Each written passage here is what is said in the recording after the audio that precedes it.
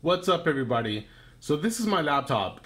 It's an Acer V3 771G, specifically the 6485.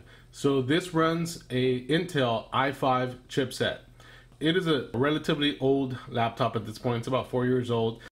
These are the memory chip bays on the laptop. It's actually 4 of them. There's one here, a lower one, a top one, and then another lower one, and then the top one. So when I first bought it, it came with a 2 GB and a 4 GB chip for a total of 6 GB. I bought the GSkill Ripjaws memory, and so these are two 4 GB chips for a total of 8 GB in total.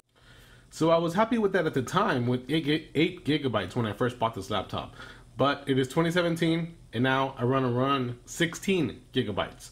So I thought, okay, well, there's 4 slots. Why don't we just put 4 GB chips in there? So I bought exactly the same chips to not run into any issues. Well, put a long story short, it doesn't read more than 2 slots of memory.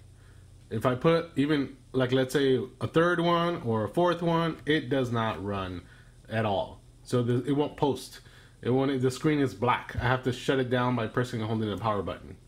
So I did some reading online, and some guys were saying, look, if you have the i5 chipset for this specific laptop, you're only going to get 2 live slots for memory. And if you have the i7 version chipset, then you are actually going to get 4 live slots. So unfortunately, I'm running the i5 chipset, so I only get 2 live slots. Last night I thought, you know what? What if I go ahead and buy 2 8 GB RAM chips? So let's find out what happens when I put 2 8 GB RAM chips. I will be very happy if I can get 16 gigs on here.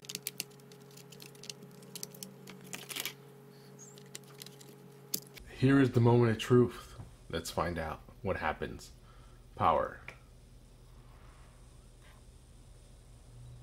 Yes!